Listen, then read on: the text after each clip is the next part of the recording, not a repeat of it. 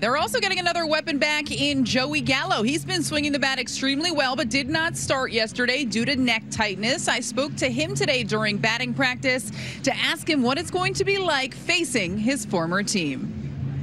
It's crazy. I never played against them, so it's weird being on the other side.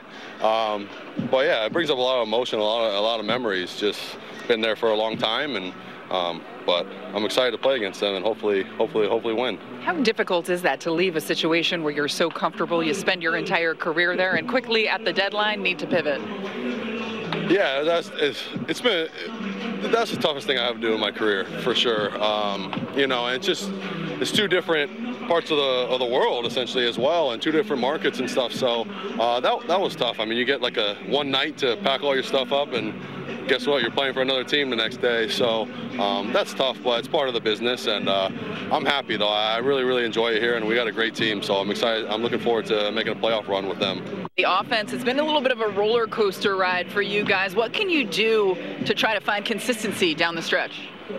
Yeah, I mean, you know, like I always say, all you can do is show up every day and work, and let things work out themselves. You know, I think if you put too much pressure on yourself, and that it can make it even tougher. And we just have to approach it as, let's play the game, let's have fun, do our homework, and you know, things will work out. But that's it. Just show up and play hard, and I think good things will happen from there.